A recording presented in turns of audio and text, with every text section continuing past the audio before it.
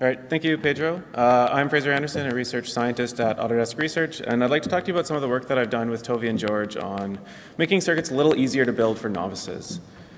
And I want to give a little context, because I'm stepping up a little bit higher level than some of the other talks. I'm interested in smart objects and how we build smart objects, and they're becoming more prevalent in the world. So from smart lights and thermostats to things like a smart cat fountain.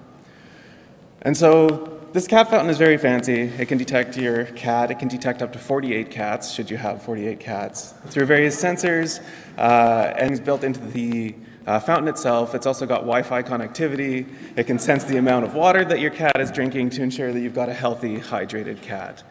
And so smart objects like this take a lot of time and effort to build. And oftentimes, people really dig into a project before they realize it's a terrible idea. And this, be sure, is a terrible idea.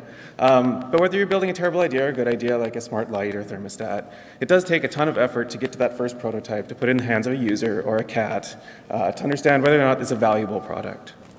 And it's not just smart cat fountains or lights.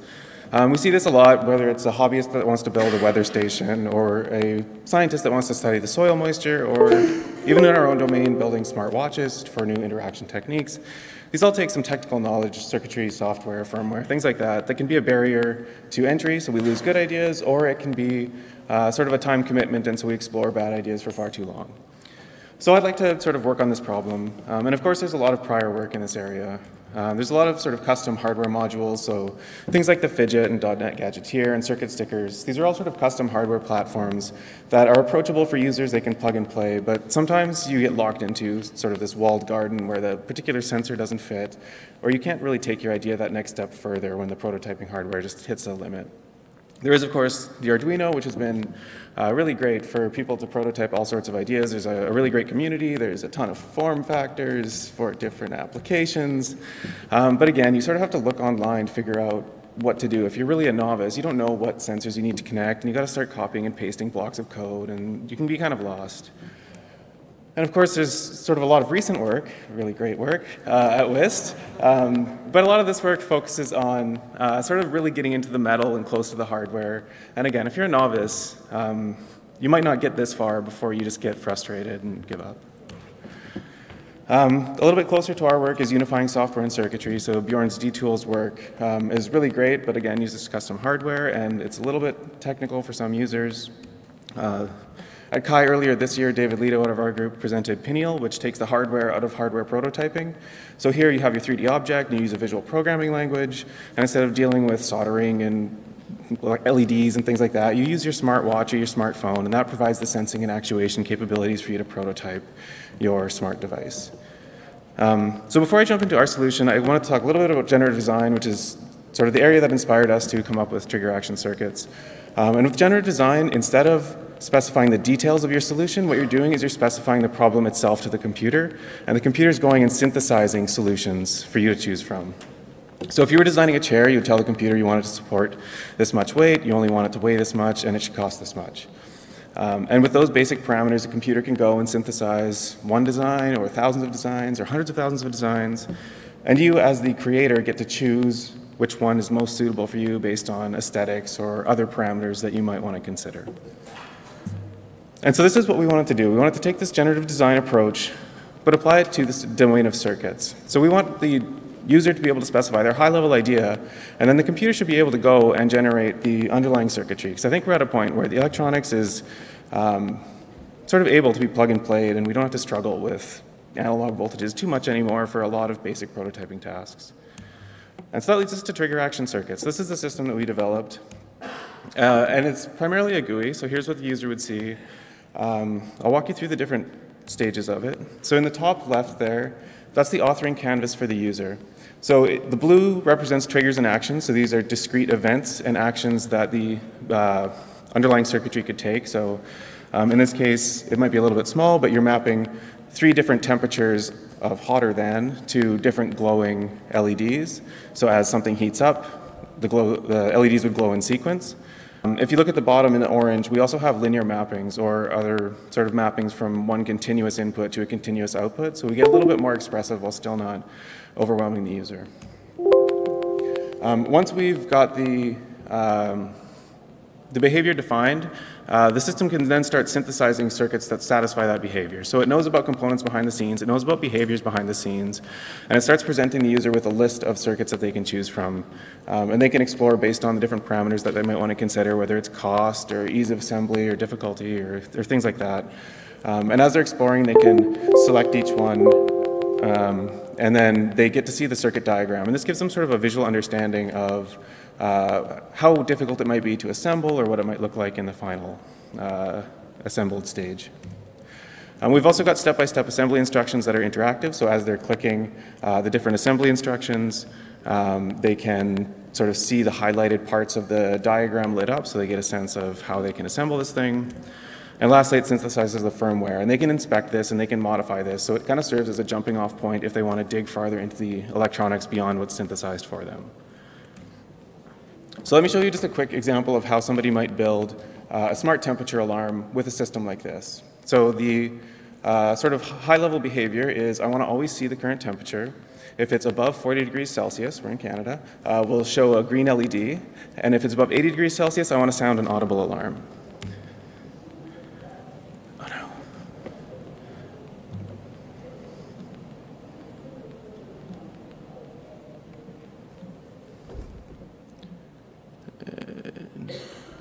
All right. So you can see that they're going to start by pausing the video. All right, so they're going to drag heat continuous mapping and map that to the display text, so they'll always see the display text. They add a variable, so they're going to store that heat in a variable. They're adding a discrete trigger on that variable, so when that threshold there is hit, it'll trigger a glow action. They're going to add another trigger variable, so when it hits the other threshold, it's going to play a tone action. And so that's the extent that the user has to specify the behavior. So 7 little modules, 4 little lines, and a few parameter settings. And so now they're exploring the potential circuits, seeing which one might be the most suitable. They've chosen the one that they have the components for, and they're going to assemble it following the interactive assembly instructions. They upload the firmware right from the software. And now they will test it by lighting the sensor on fire. And so at 40 degrees, the LED lights up. And at 80, we get a tone. So that's the general overview of how you might use the system to build a somewhat complicated example. I'll go through a couple other examples to give you a sense for how robust the system is. And so to validate this, what we did was we looked at the Arduino starter kit, which represents sort of a wide range of sensing and actuation, as well as logic flow examples. So it really represents sort of the beginner level of how you might start programming with circuits. And so this is one of the projects from the starter kit, and it's a light theremin. So you use a light sensor, and you move your hand up and down over the light sensor, and as that value changes, the pitch that's being played by the buzzer also changes. So with trigger action circuits on the left, what they do is they do a continuous mapping from brightness to sound pitch, and again, that's all the user has to specify. And then the resultant circuitry is below that. And you can see that the resultant circuitry for trigger action circuits is actually pretty similar to what's presented in the Arduino starter kit, which is sort of a curated, expert designed example. And in terms of code, the effort to put 2 icons together and link them is much less than if you were to type all that out with the Arduino starter kit. Looking at another example from the starter kit, this is a LED spaceship. I forget exactly what the title is, but the gist is if you're not pressing a button, a single LED is glowing, and when you do press the button, 2 LEDs alternate flashing. And so it takes a little bit more work with the visual programming language than our prior example, but it's still pretty simple and easy to follow. And you can see that while the wiring is a little bit more messy in terms of layout, the actual pin assignments and connections are pretty similar between the trigger action circuits and the starter kit. And again, with, I would argue, a little bit less effort to design the circuit. So we can do some pretty flexible stuff, especially if you consider that a novice doesn't need a whole lot of knowledge beforehand to do this. And so the way that we're doing this is actually pretty simple. So behaviors are represented in a flat text file. And this is really nice because it allows anybody with Arduino expertise to sort of add new behaviors. And if you want to do that, all you need is a behavior name, what components that this behavior requires, a list of parameters, and the parameters are things that are maybe set by the user. So in the prior case, it was the temperature thresholds. They might be set by the device or the component, so the component might specify a mapping between the voltage reported and a temperature in Celsius. And then there's also parameters that are set by the system as it's doing the sort of circuit generation, so it tells the software which pins the different sensors and actuators are connected to. And then, of course, you need the code snippets. These are little templates that actually specify the behavior of the behavior. And these are written in Arduino code with a few little modifications for variable replacement and things like that. Similarly, the component representation is sort of equally accessible in a flat text file. You specify the type of component, whether it's a button, a temperature sensor, resistor, things like that. You can also specify it needs some auxiliary components, so if it needs a pull-up resistor, a filtering capacitor. And then you list the electronic terminals, so the type of terminal, whether it's digital, analog, in or out. You give it a name if it's going to be used in software later by one of these behaviors. And then is it required or not? And so this seems a little bit weird, but you have things like an Arduino that have 40 pins or something, and not all of them need to be connected to something in order for the system to function. And so once you have all of these sort of database of components and behaviors, the dependency resolution is actually pretty straightforward. For each behavior, you find all the necessary components. For each of those components, you see if they have more components that they need, and you get those too. Then the system can go through and do a pin assignment and figure out where all of these things should be connected to the Arduino and to each other. And then you can go through and replace in all of those code templates the user parameters, the system parameters, and any other sort of assigned pins that were done during the dependency resolution. And so that's really it. Like, it's not a crazy complicated system, but it's able to do quite a bit. But even though it is sort of flexible and we're pretty confident that it's useful, we still wanted to get some feedback on how well novice users could use it. So we ran a study with a level meter. And so this wasn't arbitrary. There's a really nice paper in Kai 2016 by Tracy Booth that looked at the problems that people had when they're assembling Arduino circuits. And this was a task they used, and they gave them 45 minutes. And we contacted her and got the procedure. And so we borrowed that task, and we split it up into two groups. One of them replicated their study, where they were giving participants the components that they need, the general overview of the circuit, and then 45 minutes with the internet to figure out how to assemble the circuit. And then the other group of people got our system and the same sort of instructions. So when you put your finger over a temperature sensor, we want these LEDs to light up in sequence. And so the results, while we were not surprised that our system was faster, we were surprised at how much faster. None of the people in the Arduino condition were able to finish in the 45 minutes, which we were a little bit surprised about. Whereas everybody with the trigger action circuit system was able to finish. But it's a little bit more interesting than that, and that is how people approach the problem. With the Arduino condition, the participants would take the larger problem and sort of break it down into smaller problems, try to solve those, and then try to integrate them. Whereas with our system, all the design was sort of up front before they even started with the hardware. And so that led to some sort of interesting results. So this is an example of one of the subtasks that somebody without our system ended up doing. His mental model was, I need this LED to light up, so he looked up how to light up an LED with an Arduino, and he came across this solution. And so we built this, and this is connecting the LED to the ground, the 5 volts with the resistor, and then he tried to integrate this back into his program, but he couldn't control it. Yes, the LED was lighting up, but he couldn't sort of integrate that back into his temperature sensing, so he had to sort of pull that all apart and start from scratch. And so he made this error, and he made it because he was subdividing the task wrong and learning as he was going. And that sort of leads us to some takeaways about this approach in general. That person did make a mistake, but he learned. He learned about how the Arduino operates. He learned a little bit about voltage, whereas people with our condition, they were sort of designing at a high level and then just following instructions. And so they did get it done faster, but I think they really didn't learn as much. They didn't take anything away in terms of being able to build a brand new circuit on their own later. And so that's something important to consider. For a lot of people, maybe that doesn't matter. Maybe they just want to get something done and test it out. But for other people, it's maybe more of a hobby, and they want to really feel like they've put some effort into building their device. The other sort of takeaway that we got was a few of the people commented that the circuit selection was a little bit intimidating.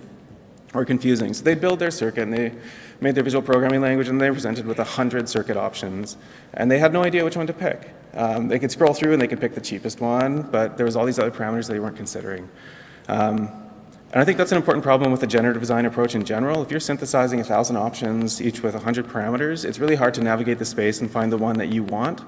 And so for some approaches, maybe you want to filter this down. Maybe you don't want to give them all these options. You just want to synthesize one circuit that works. But for other use cases, maybe you do want to give them the full flexibility. And that sort of leads to other opportunities with this approach beyond novices. Experts might use it to find alternatives that are cheaper, more reliable, or better suited to their task. So they can have this sense of, I want this circuit, but I don't want it in this mode, and then they can filter out and get an equivalent circuit, maybe with a few different components. And then the other nice thing is if we know about the components that they're using with prototyping, we can use the through-hole components, like the ones on the left that fit in a breadboard, but then we can just swap to maybe manufacturable surface mount components when they go to manufacture. And we already know that the specs are the same and the prototypes might switch more easily to a manufactured deployable prototype. So I just want to conclude by saying I think a lot of good ideas are maybe stopped because people don't have the technical knowledge, or maybe they're intimidated by the technical challenges with circuitry, and a lot of bad ideas require a ton of work, and maybe people feel committed to completing them.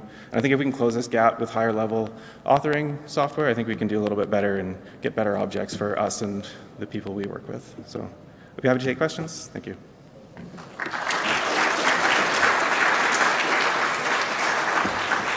Thanks, Fraser. Come to the mic if you have questions.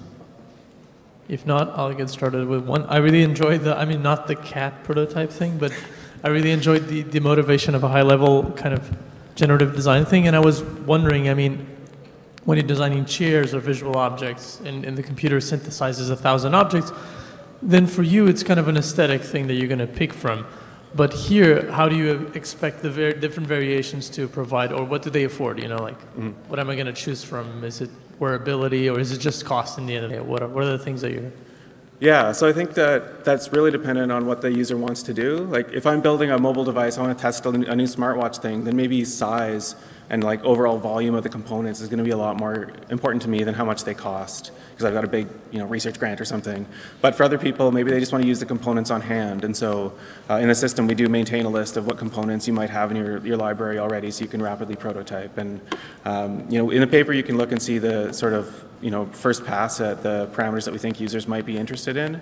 But I think as it grows, each user might find a new thing that they might care about, whether it's power consumption or affordability or assembly time or something like that. Power consumption is a really cool one. Yeah, I like that. Questions, anyone?